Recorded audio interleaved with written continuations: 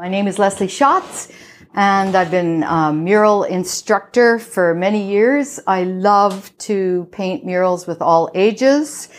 Number one, if you're painting with children, you need to have coverings. So make sure you have shirts, old shirts, aprons. Tell everybody to wear old clothes.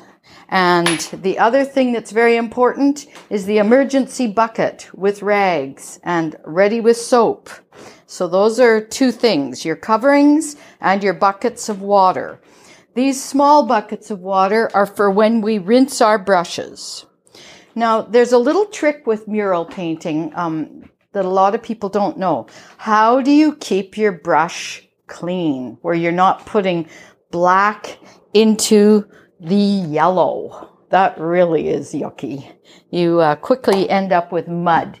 So unless you're just doing an entire muddy landscape, which we haven't seen in Saskatchewan for a while, please take this to heart.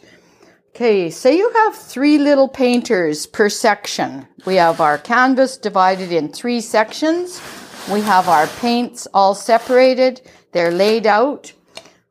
3 little brushes in each color keeps everything separated. Put three brushes in green, 3 brushes in yellow, and 3 brushes in this orange. In case you're wondering what this paint is, this is all freebies, leftover paint from people's houses. It's you have to use exterior, if possible, acrylic paints. If it is interior, that's okay, but the exterior will last a bit longer on your canvas. Now, what we do when we're painting these little murals is why we have the 3 sections, is we paint this mural as if it's a song or a story. You have your intro, which basically introduces the audience to the topic that you're going to be painting. So we're going to have a little group of 3 using those, and they're going to paint the intro. Then we have the body, which is very important. Whoever is painting the body, that's a very important spot.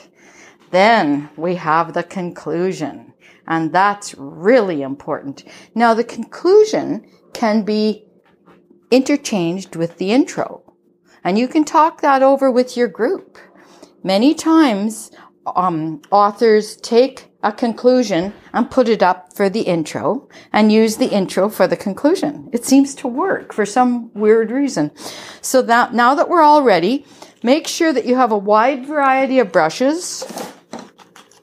I use some little tiny ones for later on because there'll be someone there that wants to do details and you have to supply it.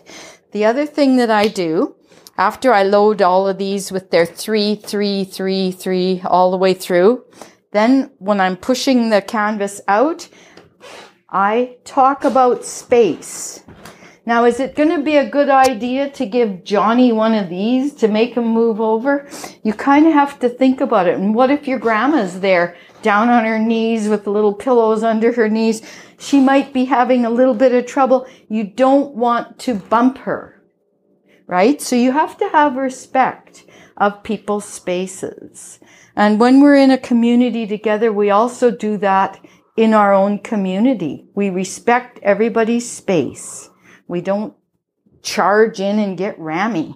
So that's one of the best things that we can do with our painting.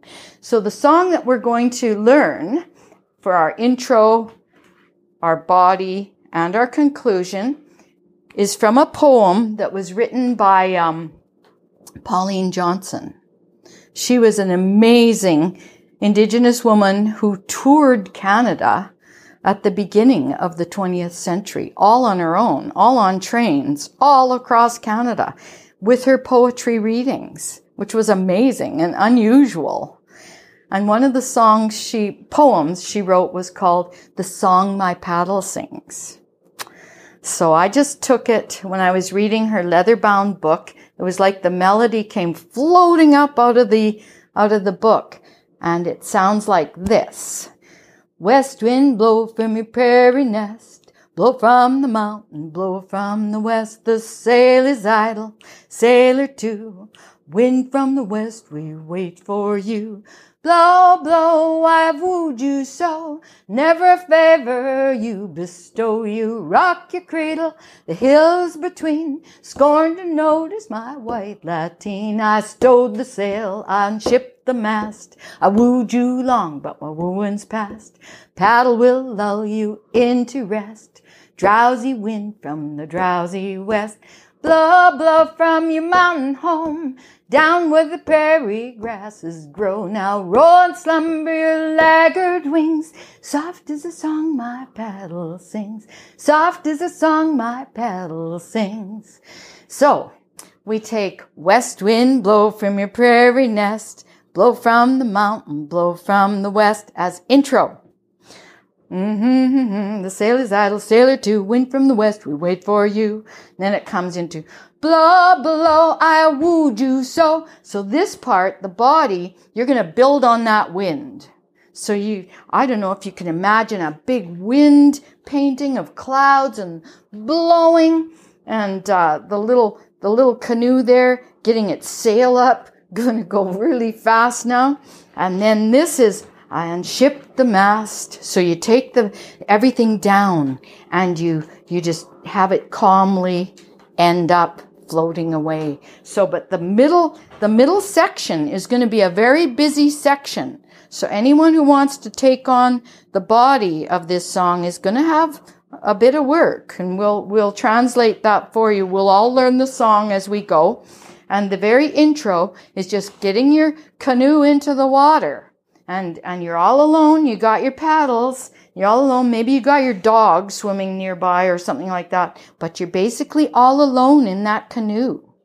And this is a story of you taking that canoe, hooking up a little sail in there for a little while till the wind gets too much. And then taking the sail down and just sailing on. And then maybe you'll stop and have some food, a picnic or something like that. So you can think about that in your conclusion. So the conclusion and the intro are kind of neat. They're kind of alike because both of them don't have the sail. But the middle one, boy, this is a real rocky one. You've got some rough water and you got your sail and you're going for it. So you might have sort of a little worried look on your face for a while. But that's how we're going to paint this mural.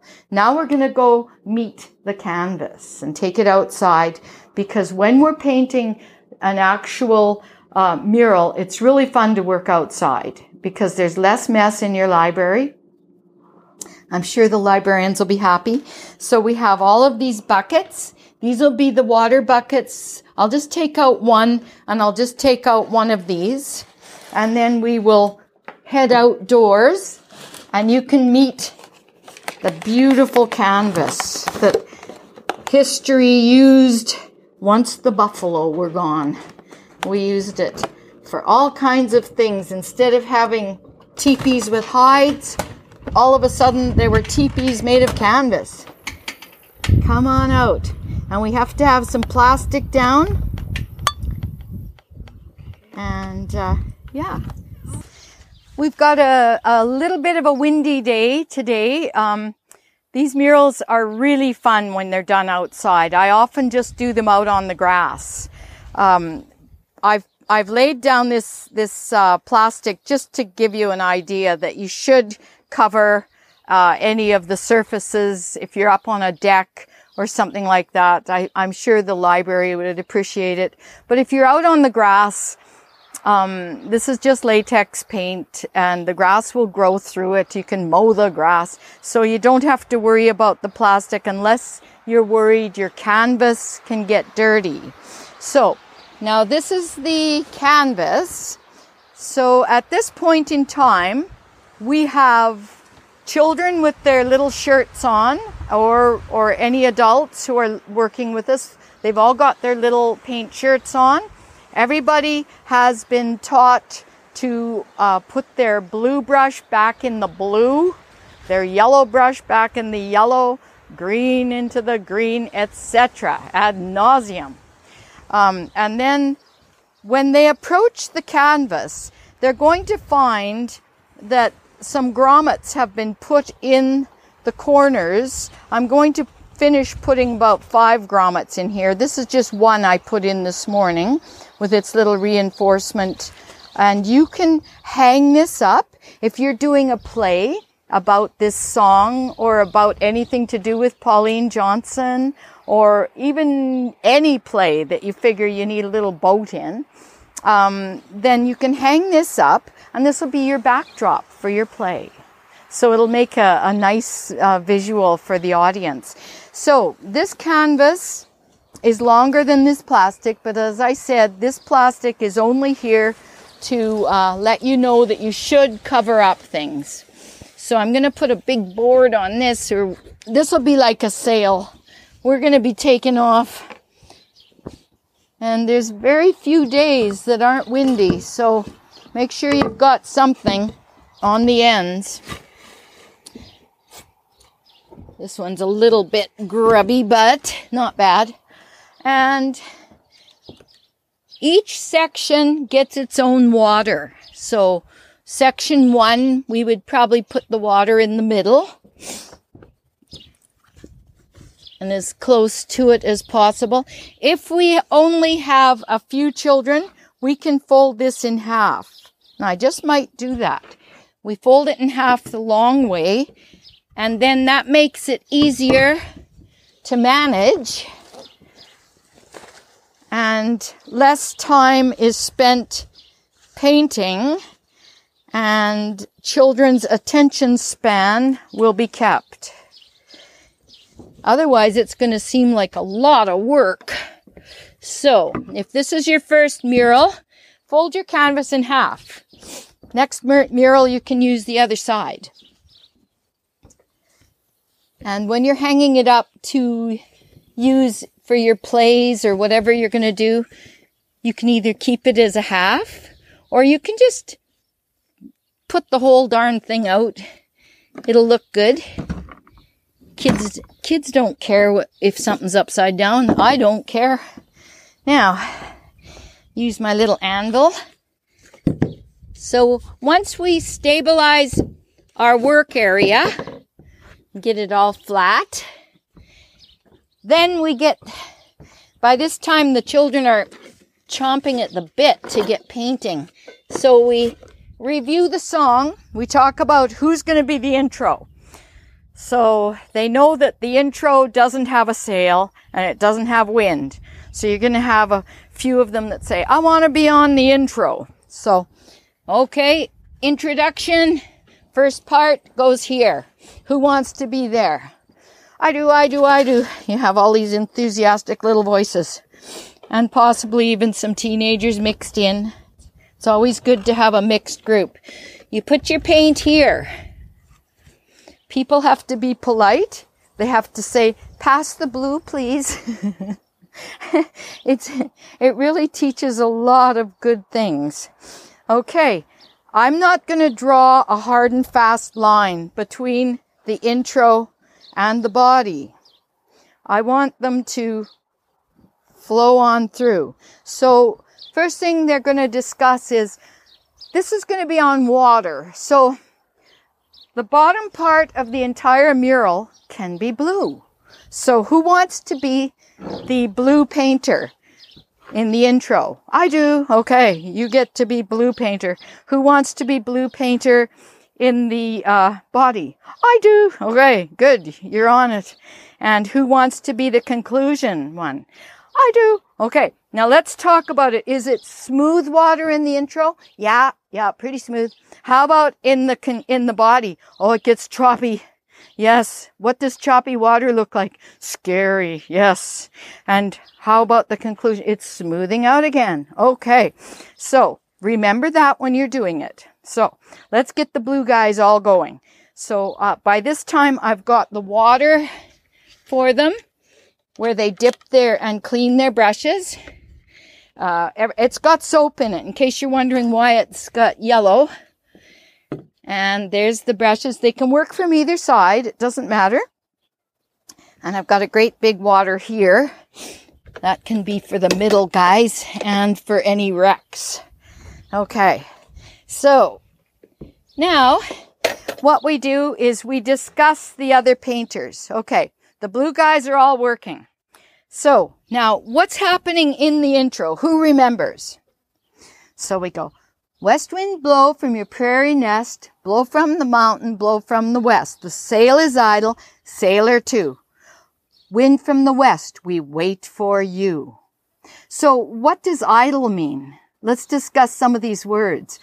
The sail is idle. So we haven't got the sail up yet. It's not doing its job. So we're just kind of getting it ready. Like about by this point in the canvas, somebody's kind of pulling the sail up out from the bottom of the boat and going to stick it in the hole for the sail and attach it to the sides, and you'll have your little sail. Okay, so if the sail is idle, it's not doing anything at the beginning.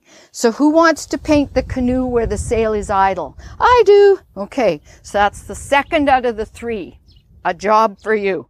So what colors can you use? Because we don't have, when you have donated paint, you often don't have the colors that maybe you want. So please pick a color. What color is your canoe going to be? I want to have a green one. Okay. Here's a green one, so give it a shake. And then we would we'll put 3 brushes in there anyways, in case somebody needs some green. And the canoe can get started. By the time the canoe is over here, it doesn't mean that there's 2 canoes. It just means we're moving through time. So by the time the canoe is over here near the body, you're starting to put the sail up. Who wants to do that? I do. Okay. So what color is your sail going to be? What colors do you have? Do you like yellow for a sail? Sure. Okay. So then the sail gets painted and another little green boat gets started. Then we're into the middle section. This is where the wind is really picking up.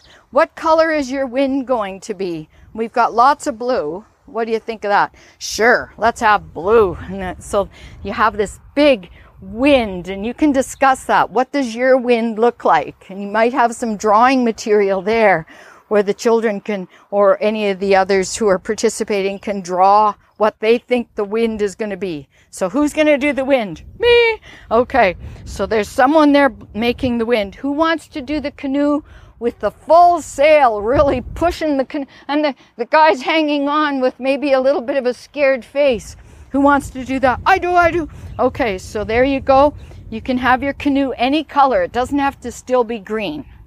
Okay, so there's the body. It's getting, and you've already got the water guy making some big waves. Okay, now we've got the middle part is sort of a carry-on from the intro part that I already sang and said.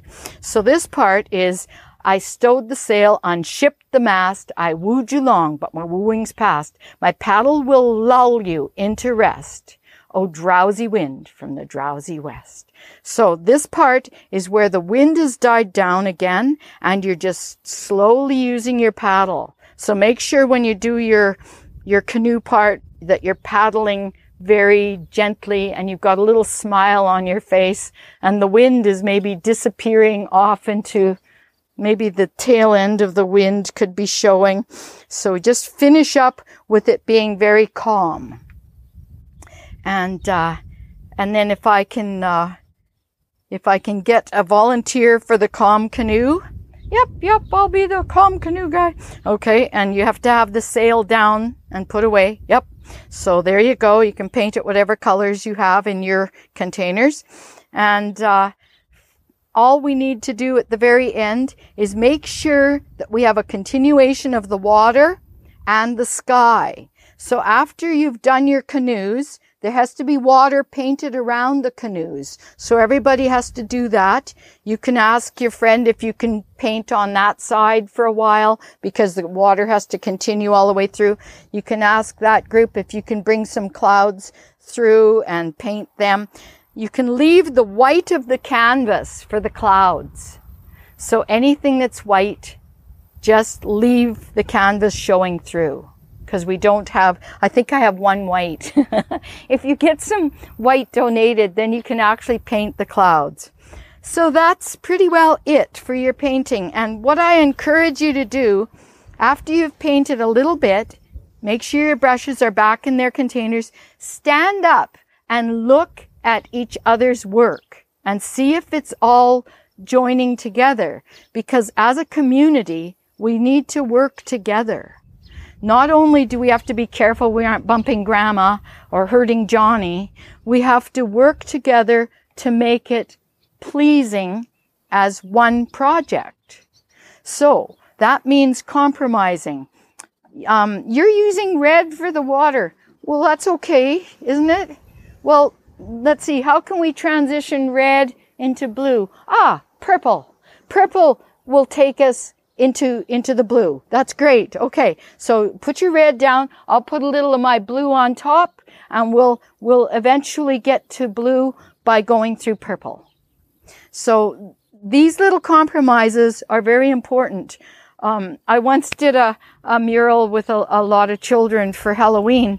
It was really cute because Johnny, his name was Johnny, was really working on a lot of bats on that one end. And of course, they're black. And the little girls that were working next to Johnny were painting moons and pumpkins in yellows and oranges. And Johnny's bats were kind of leaking into their stuff. So once Johnny went up and he had to go to the bathroom, they went, and I didn't know they were doing this. I missed it. They scraped off all of his bats and used rags and stuff, got it and covered it with orange and yellow. And Johnny came back from the bathroom and said, "Where's my bat?" So you have to be careful. Respect the other person's work, no matter if it is not really working as far as you are thinking. It's not really artistic or something. Respect everybody's work. So that's about it. So you can imagine how beautiful your little mural will be. And then the next day, you can actually flip this over. It might have a bit of a leak through from the paint, but you can flip it over and do something else. A whole other song. So that's basically it, except we'll do a little detail on how to do the grommets. Now, when we're doing grommets, we have the male and the female of the grommet family. There's a mama and a papa. And we have the mortar and pestle. So when we're putting we do a sandwich of material in between. And the sandwich is there, and then we pound with the little ball peen. But we have to remember to go up on there, up on my anvil, or it won't work. It'll bounce too much. So what we do first is I have to have don't need a rock. We have to have a little bit of see that reinforcement? I'm going to run and get a little piece of canvas. I cut about 10 of those this morning when I was getting ready for this. And I need to go get one. I don't see any here, so I'll be right back. So I'm going to cut my little square. Doesn't matter if your canvas is a little bit dirty. You may as well use it up for these little scraps. Because you don't want your grommet hole pulling through in the middle of a blizzard or a huge rainstorm and your flapping tarp allowing you to get wet or cold. So this will prevent that. This will strengthen the set of the grommet. So you make a little hole. You don't have to make it too big because it'll stretch. Because the canvas is quite stretchy actually. Now, and then you do the same for your little corner. So you make a little hole. And then you sometimes put some little extenders in there. And in here. That way you can slip it over the male part of the grommet a little easier. This is the big scissors that I used to use when I sewed teepees. It was pretty handy. So what we do is we want to have the good side on the same side that this one's on. So I'm pretty sure I lined it up. The good side is there. And then this is the side that'll be against the wall when you're hanging it up. So we've got the side against the wall and the good side. So the male goes through. You kind of stretch it on and stretch this one on.